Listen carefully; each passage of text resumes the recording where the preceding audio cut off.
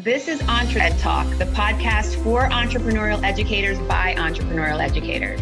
We are your hosts, Toi Hirschman and Amber Ravenscroft. This podcast is created by the National Consortium for Entrepreneurship Education, or EntreEd for short. Hi, everyone. Welcome back to another exciting episode of EntreEd Talk. We are thrilled to be here today with Rick Terrien. He is a lifelong entrepreneur and innovator who truly exemplifies the idea behind his published book, Ageless Startup, Start a Business at Any Age. Rick is a previous recipient of the U.S. Small Business New Product of the Year by the National Society of Professional Engineers, has been recognized by Fast Company as one of their Fast 50, and was recognized as a Purpose Prize Fellow in 2015 from AARP. Rick has 9 U.S. and foreign patents and is a recognized leader in regional food systems, helping launch and lead one of the most innovative regional food organizations in the world.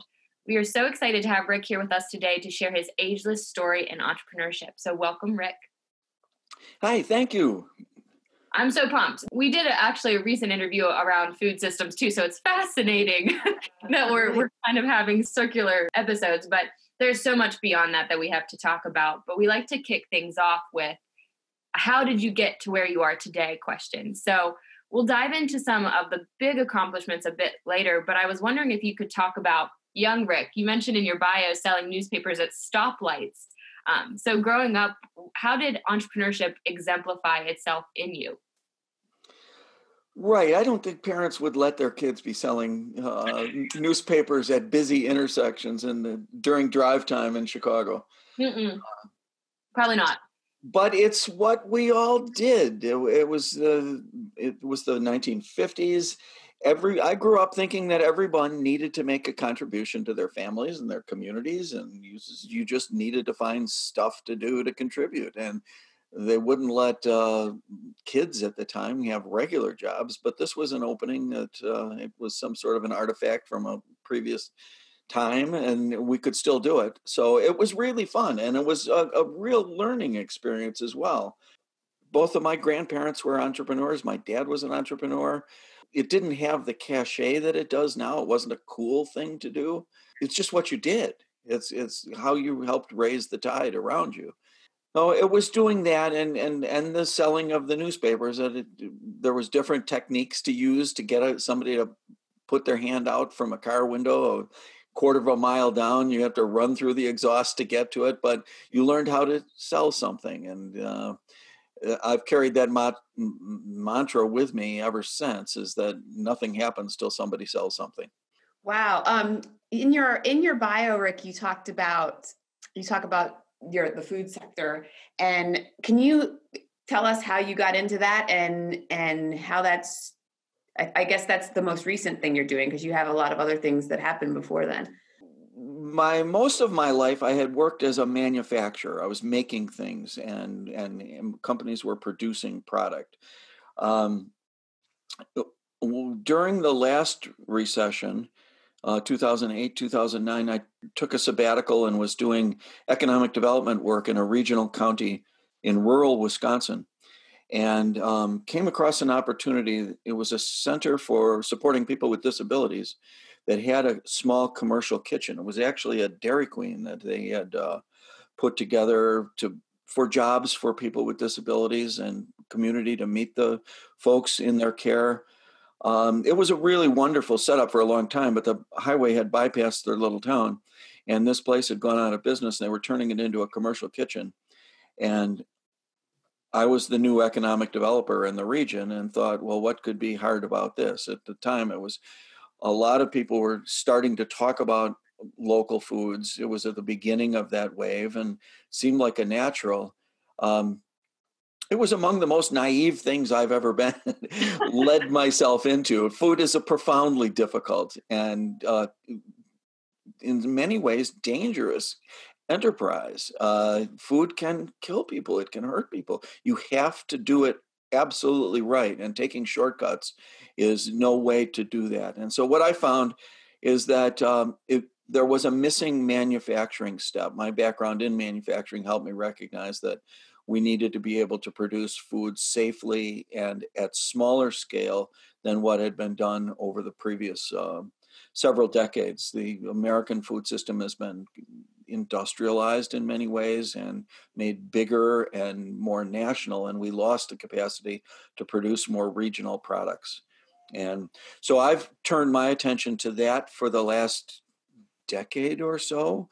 And I helped that wonderful small kitchen in Wisconsin make the switch from something that was just supporting a few folks to turn it into a commercial kitchen and a contract food manufacturer.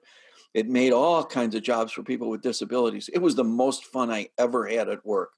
It was the best peer group I ever had.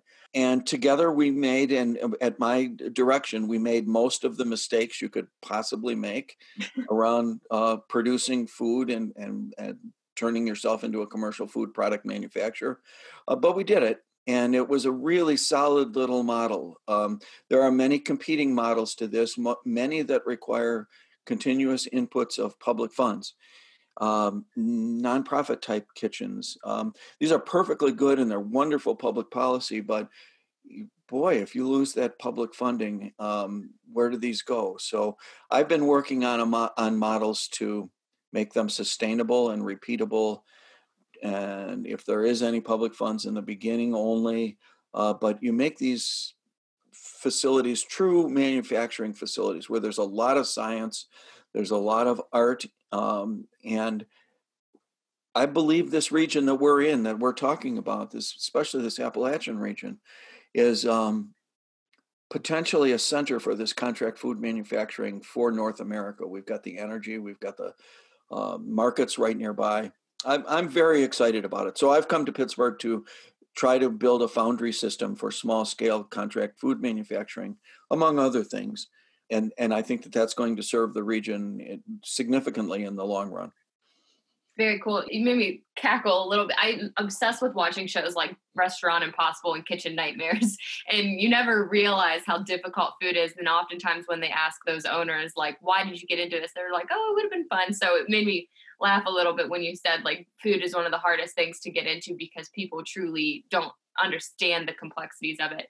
I was wondering if you could dive into, I know what Kristen Dunn, thank you for connecting us, had mentioned that you had supported a jam business in Wisconsin. So I was wondering if you could just provide a quick I'm fascinated by that. So I was wondering if you could go over that a little bit. Well, sure. And jams and also barbecue sauces, things like that are usually the entry level point where somebody really has either a great source of the product itself, a specialty heirloom product that they want to do, or it's a recipe that's been handed down over the years and is, I find they're best when they're regional or locally identifiable. That's where it's hard to break into a national food business, but it's much easier to identify with a locality or a region.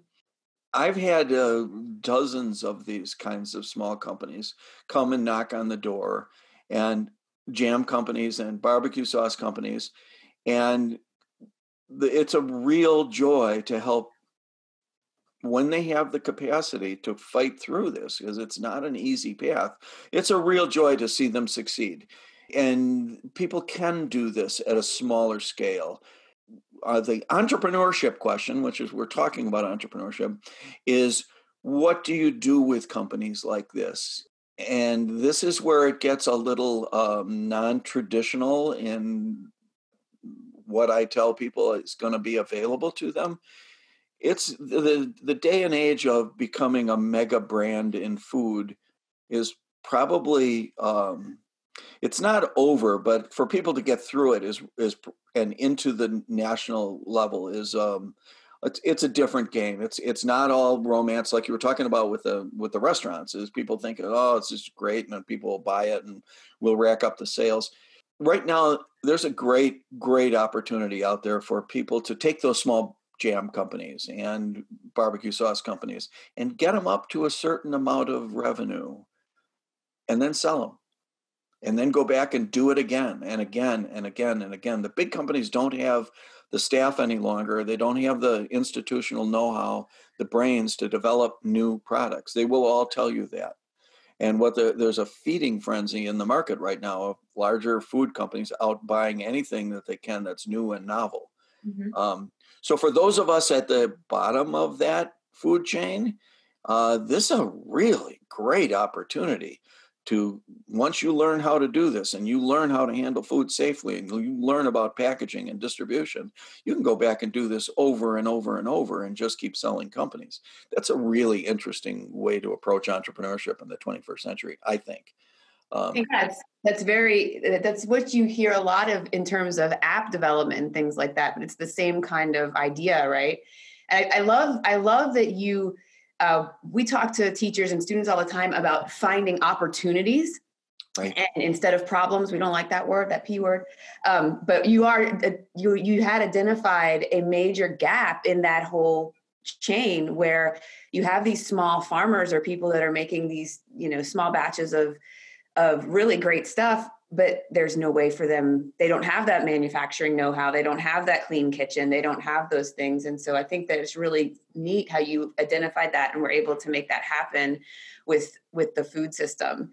And in Wisconsin, that now they have this innovation kitchen and they can do these amazing things, and small farmers now have access to that. So I think that's a big win, and a big win for the little guy too.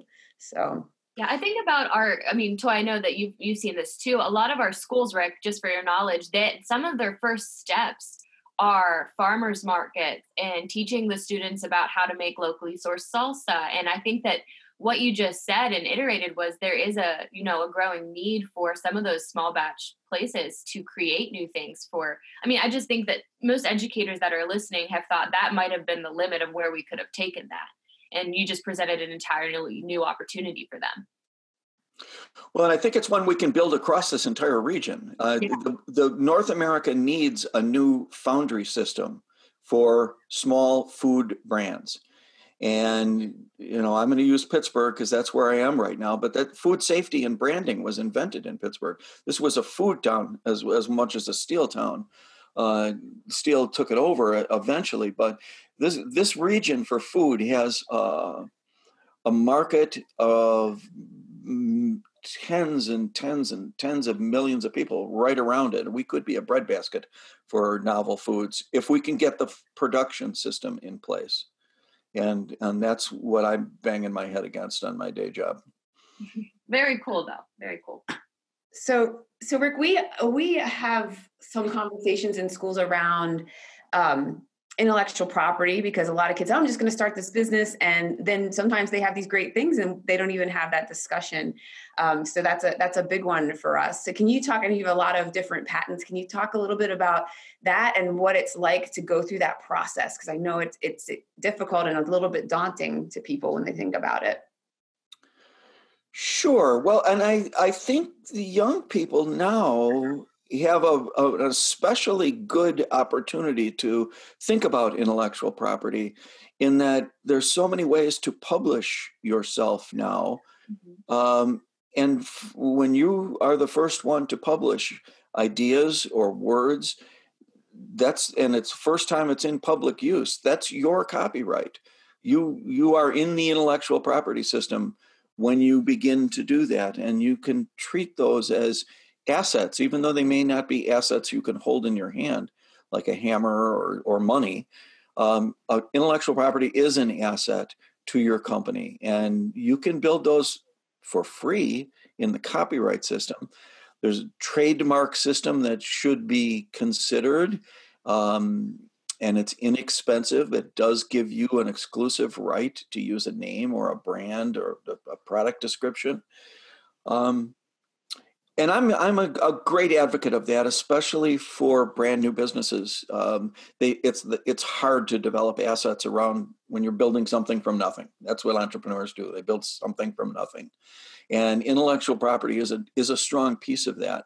Patents are a different kettle of fish. I enjoyed going after them. I really like the invention process. My dad was a patented inventor. My uncles were patented inventors. I really liked it for the recognition it gave to me and my small team that built these innovations. In the 21st century, it's an expensive process to go through. If you guys won't mind, I'm going to recommend some books to go through this process. Please. But I will say that the upside of patents is that they are a really good asset for any small company. The downside of it is that they're really expensive to maintain and protect. If some big company wants to come after, and it's the three of us have the Amber and Toi and Rick Club, and we've got a patent to defend. Some big company wants to steal it. It's going to be probably hundreds of thousands of dollars to defend that in court. So again, I circle back to this idea of entrepreneurship in the 21st century. You want to build up as many assets as you can, including intellectual property assets, and that can be patents, but especially trademarks and copyright. And then sell it and go back and do it again. This is an absolute skill set that's needed in the 21st century. And those of us thinking about entrepreneurship, we can practice it at all levels, including our youngest people, our educators are working with. I will say that in case anyone needs a reference for these intellectual property books, I found a great company publishing legal help books in California called NOLO, N-O-L-O, NOLO Press.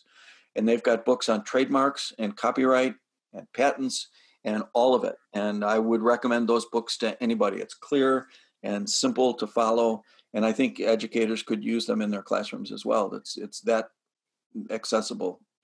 Awesome. Yeah, that's a great resource to share. I think you brought up an interesting point that even if educators talked about publication, and as soon as something is published and out there and you're first with that you are copyrighted, I think that's a huge perk for teachers to even start talking in that manner and to have students understand that even that is copyrighted and get them to be comfortable with the process. Toi, I know we talk about this all the time. Like, they have such good ideas. And I think as soon as those ideas start coming to life and are put into any kind of like process, we need to be talking simultaneously about this.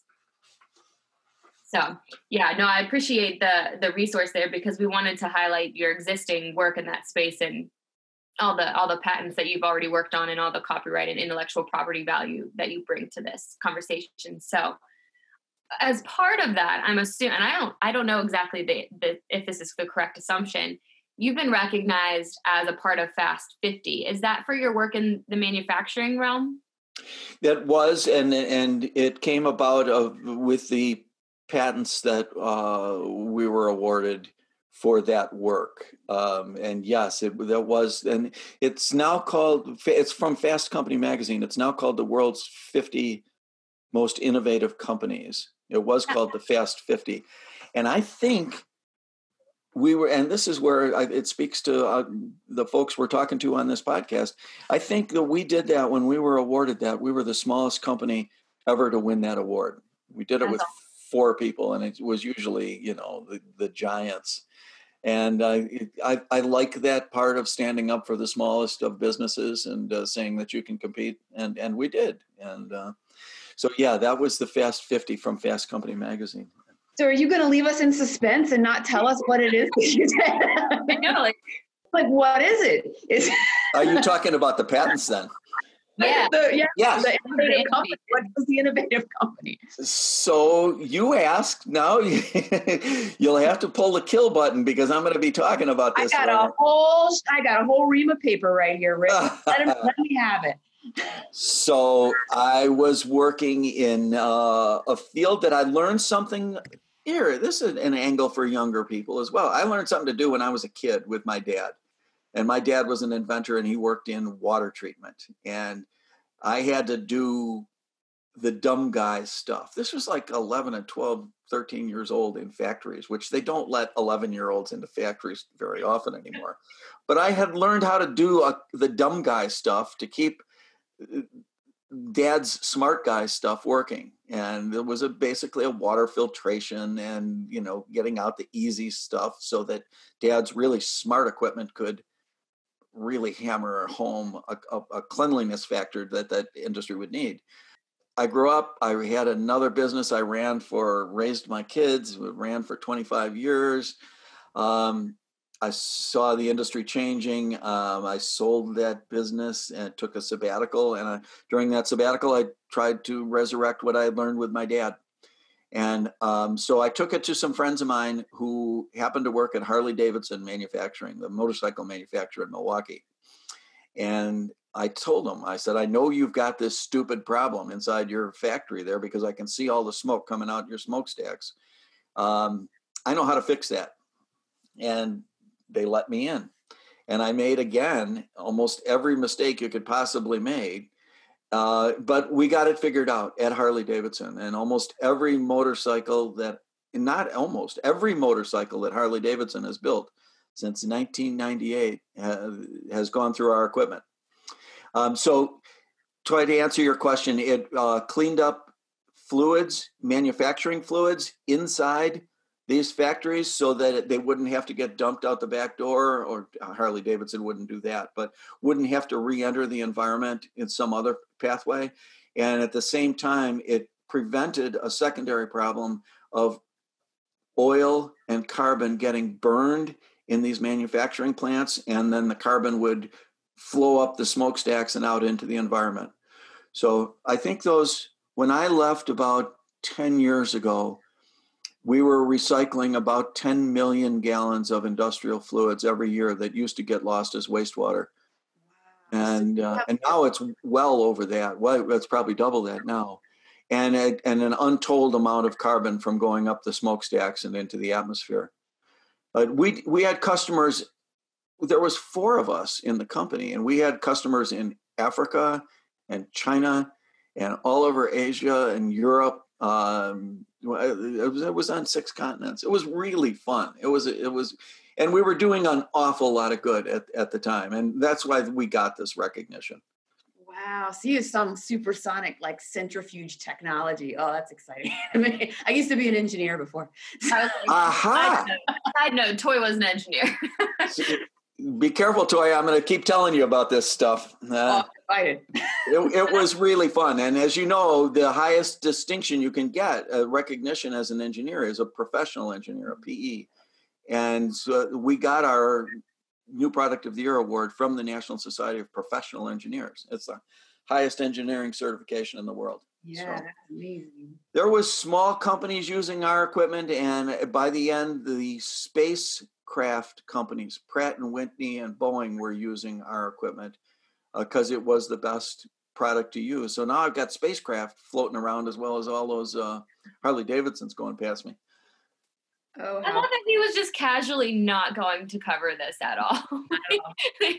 But I think, I mean, your message about, this came from a skill you learned when you were young with your father, and right. Being exposed to it is so important. And I want to dive into what your published work is about, because we had talked before we started recording around this idea of ageless startup. You're obviously targeting an older generation, and we work with younger kids, but that message is timeless. So I was wondering if you could talk about your book, the message that you're trying to advocate with that. And I pulled this from the website. It's not hard, it's just new. So I was wondering if you could talk a little bit, and then I'm sure we'll dive in with our insights as well. Well, good. That's a phrase that the publisher pulled out of the book itself. I had written it, but I hadn't moved it to the front, and they identified it as Entrepreneur Press. And they said, look, for any audience you're talking to, the thing you want to make sure everybody knows is this isn't that hard. I mean, it was a nice way, I think, of them pointing at me and saying, look at you figured it out. Anybody ought to be able to do this if you can. And I've been doing it my whole life. I want people to know that it really isn't hard, but it is new. And there's a lot of people who mix those two up. Doing new things is not something maybe people just gravitate to. A lot of us do. You have to separate it from it being hard. Yes, there's new things to learn. There's new skills to learn. There's new people to meet. That's all new, and it's, if you're more comfortable watching television, then maybe this isn't for you. But on the other hand, if you aren't afraid of learning something new, this isn't that hard. It's not like, putting a roof on in August. It's just something that anybody can do, men or women at any age, and young people and old people. And where I am specifically want to see this go is young people and old people together. I think this is a profoundly important time and opportunity for doing intergenerational entrepreneurship.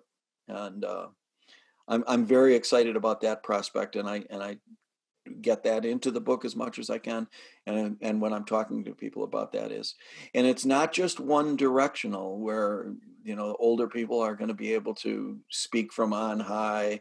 I think that young people can mentor older people and be just as effective as vice versa here. I'm really looking forward to it. I think we're entering a new age of entrepreneurship. It's going to be a Renaissance age, and I think the generation in the middle, people raising families, that's tough.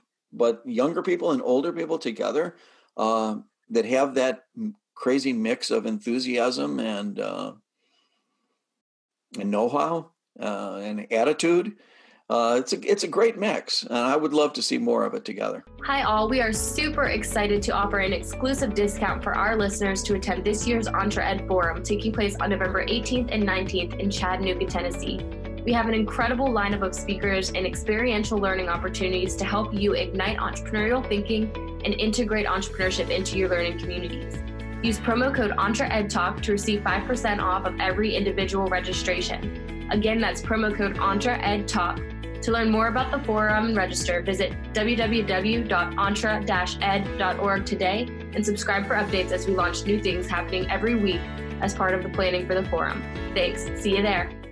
Everybody always throws me into the middle. What's it all about, Amber?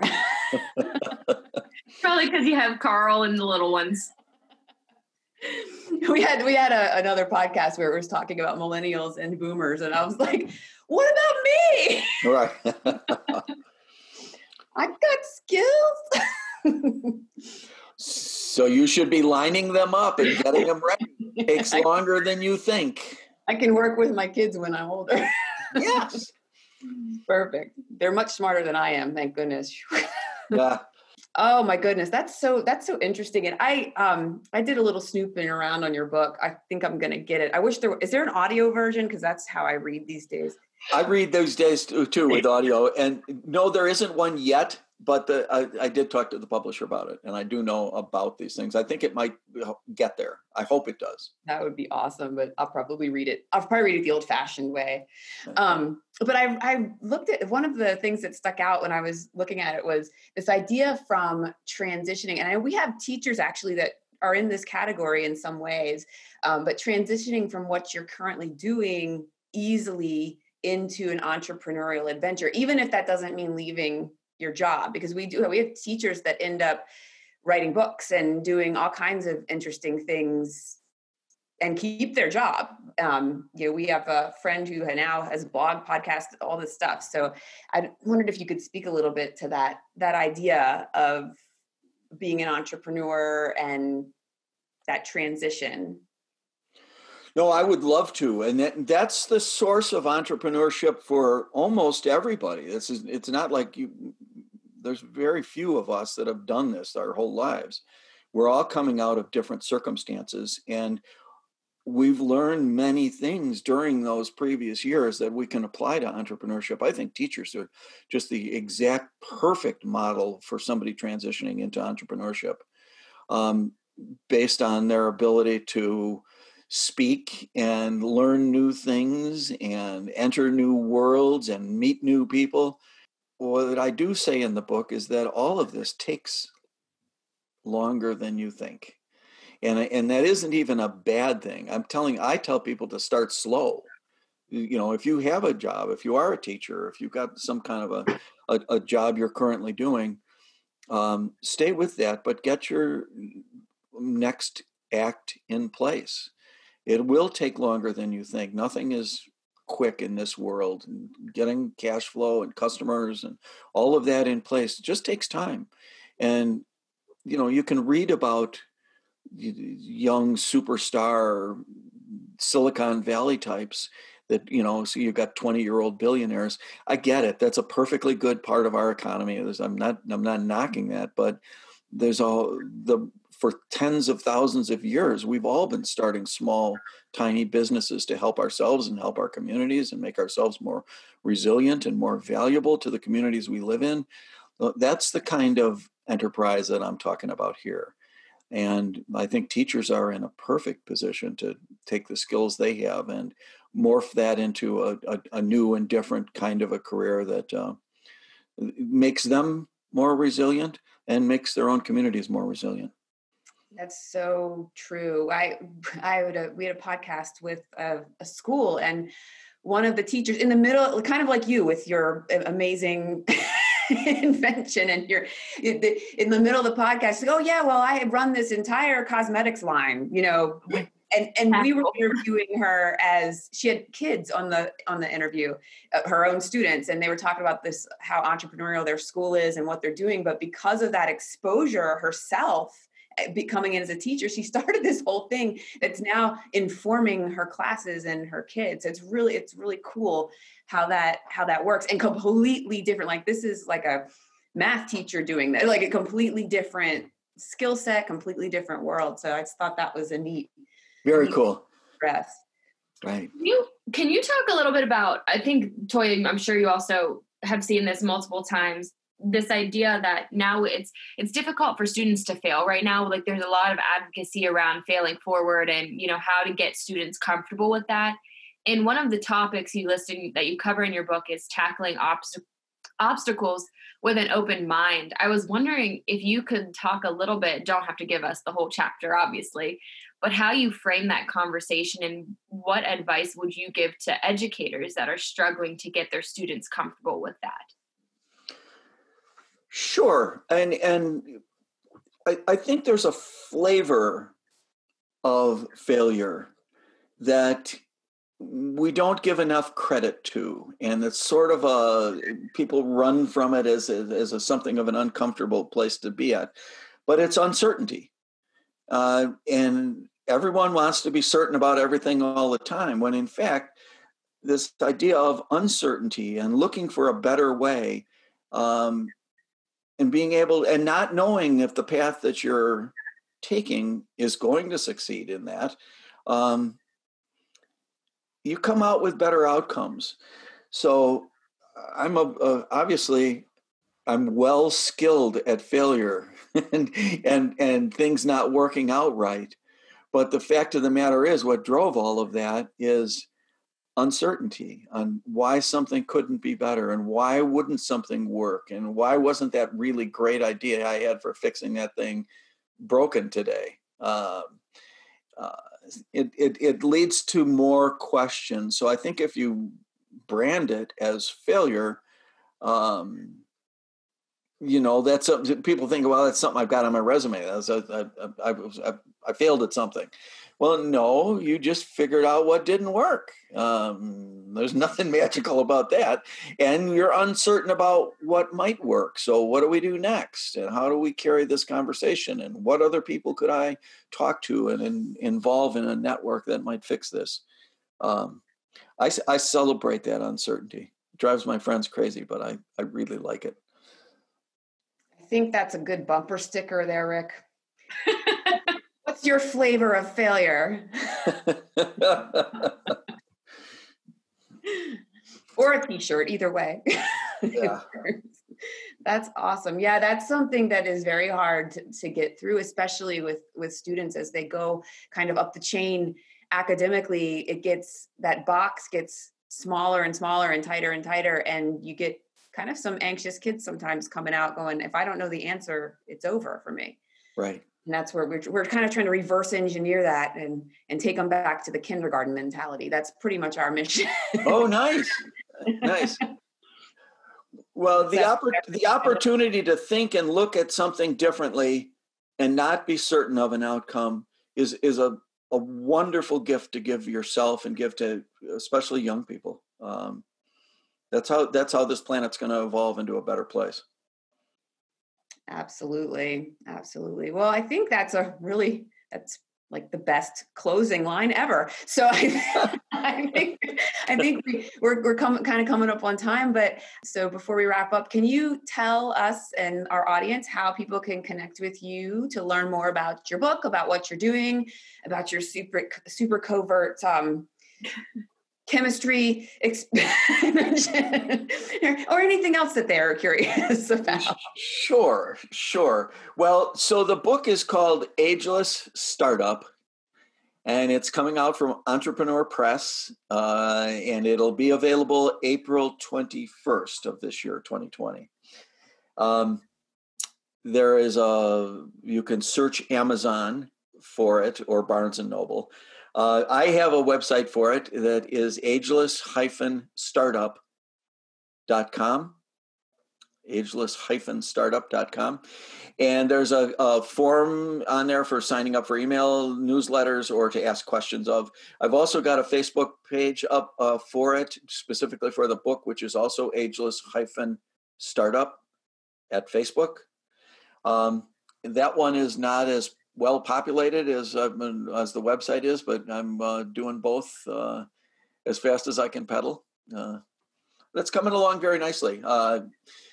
Entrepreneur Magazine just had a full page ad for the book that a friend sent me a picture. My copy isn't here yet, but I was able to post that to Facebook last night. It's a beautiful ad. Oh, that's so exciting. It's exciting.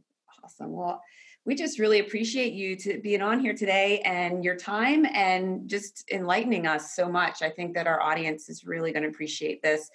And I'm sure people will be looking forward to that book. I'm now mad I can't get it until April 21st. So I'm going to have to sign up for the